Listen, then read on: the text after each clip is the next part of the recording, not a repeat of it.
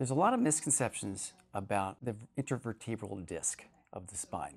I thought I'd like to do a video regarding that today. First of all, the disc has always been thought as a shock absorber of the spine. Not true. It actually has a lot of water inside, so you can't compress water.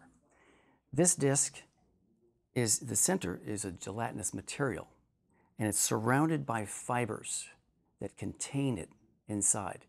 So it acts like a little ball bearing that the spine can move around. The problem is when you have abnormal motion of the spine or abnormal curves of the spine, it starts breaking this disc down. And so what happens is it starts tearing these fibers around the disc.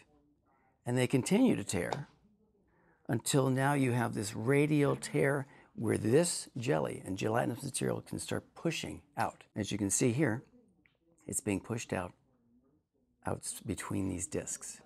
And from there, it can impinge on that nerve. Now, most people who have discs feel that it's an automatic surgical case. That's not true. There are procedures that you can take this disc and pull that back towards the center. And we do that here. It's called spinal decompression.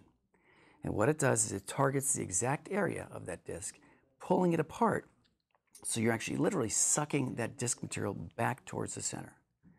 And then by correcting the spine structure, as well as the motion, this tissue can start healing.